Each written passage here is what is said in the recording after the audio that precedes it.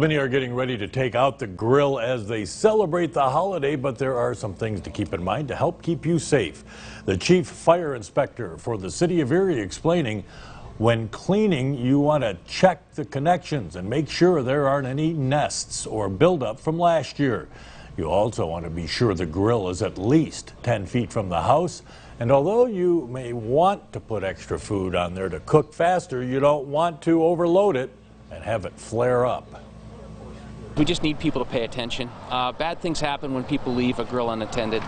We've had multiple fires over the years where somebody went inside to grab a beer or to get the food or whatever and left the grill unattended. The next thing you know, their siding's melted or their house is on fire. Hart also explaining that it's good to have water or even a fire extinguisher on hand when you are grilling.